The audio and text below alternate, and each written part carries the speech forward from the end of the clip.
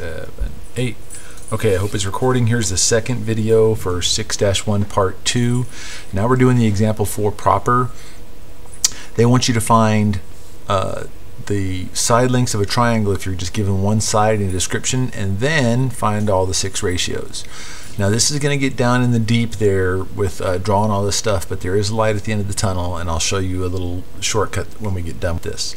Okay, now I've taught my students many times in the past the ratios of the side lengths for a 45, 45, 90 triangle are 1, 1, rad 2.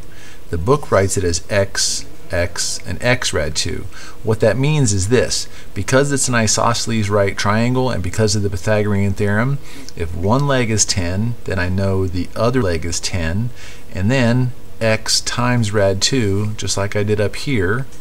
If I take a leg times rad 2, the hypotenuse is 10 rad 2. So that's how you go from a leg to the hypotenuse for a 45, 45, 90. On the other hand, I'm going to do the red measures now. It's the same triangle but just different hypotenuse length. If you're given the hypotenuse, just like I did right up here, you divide by rad 2 to find out what the leg is. So what's 12 divided by rad 2? Well, again, we have to rationalize. 12 rad 2 over 2, which is 6 rad 2.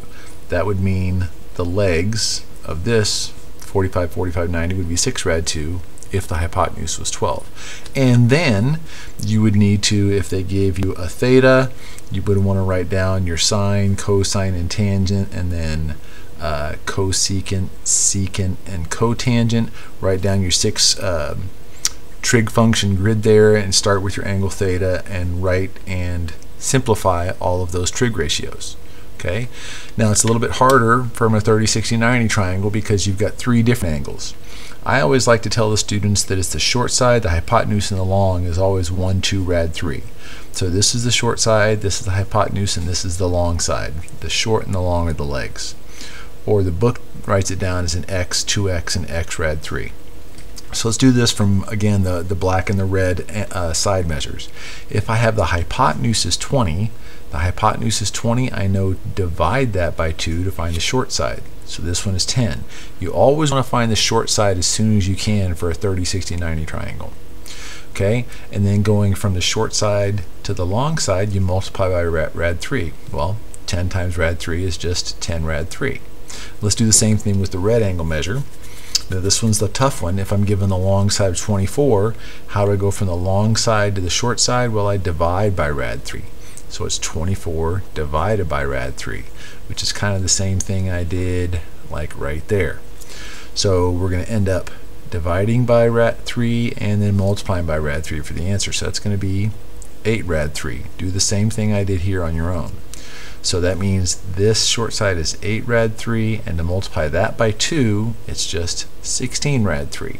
And then again, you're going to do the same thing with your sine, cosine, and tangent, and then cosecant, secant, and cotangent grid to find the angles. Now, here's 2 U-tries based on this thing right here. This is kind of just like homework problems. Okay, so find those measures, find the sine and secant, pause it.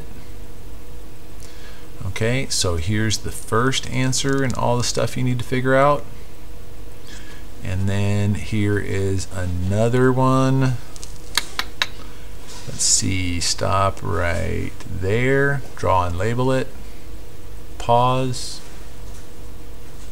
and then you should have found this is your answer stuff. Okay, that's it for this video.